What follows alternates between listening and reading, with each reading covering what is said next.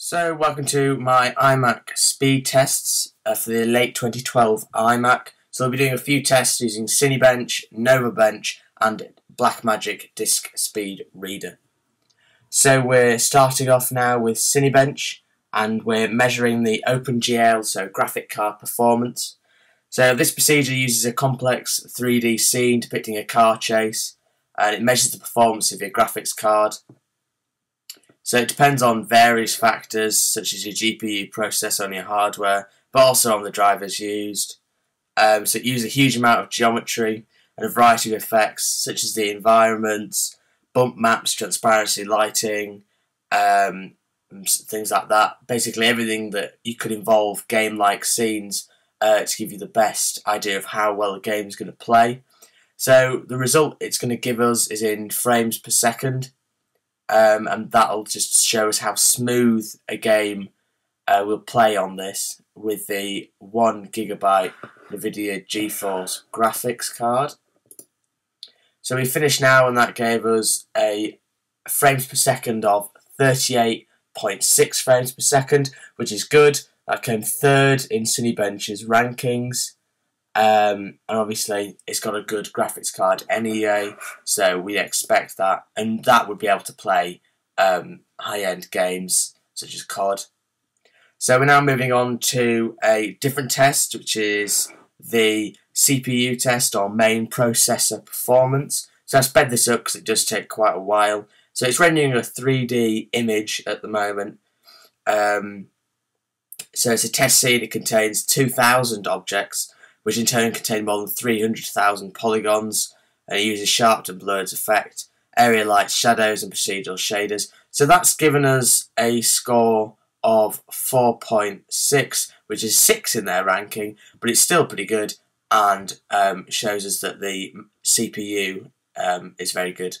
The higher the number, the faster the processor, so that's a pretty high score. So we're now moving on to NovaBench, which is similar to Geekbench. It's going to give us a score of a few things. So it'll give us an overall score, which we can then use to compare to other computers. And then it's going to split that down into system RAM score, CPU tests, graphic tests, and hardware tests. So we're doing the RAM score at the moment. This is the graphics card test, which uses 3D images similar to Cinebench. And we're now moving on to the hardware tests. So this is testing the hard drive.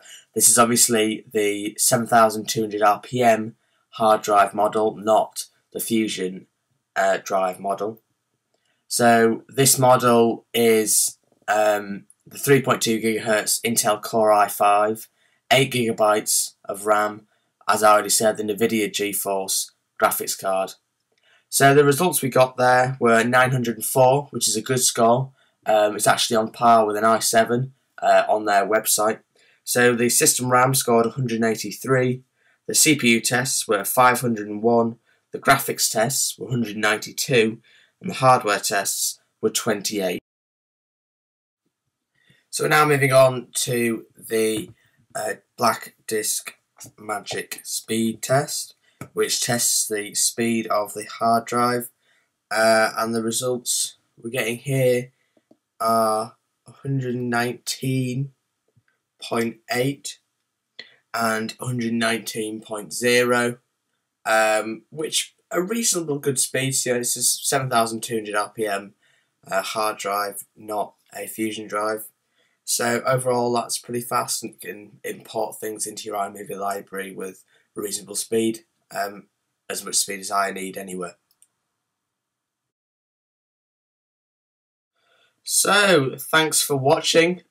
Please go check out my review, which is more in-depth review of the iMac and around it. Please like, comment and subscribe.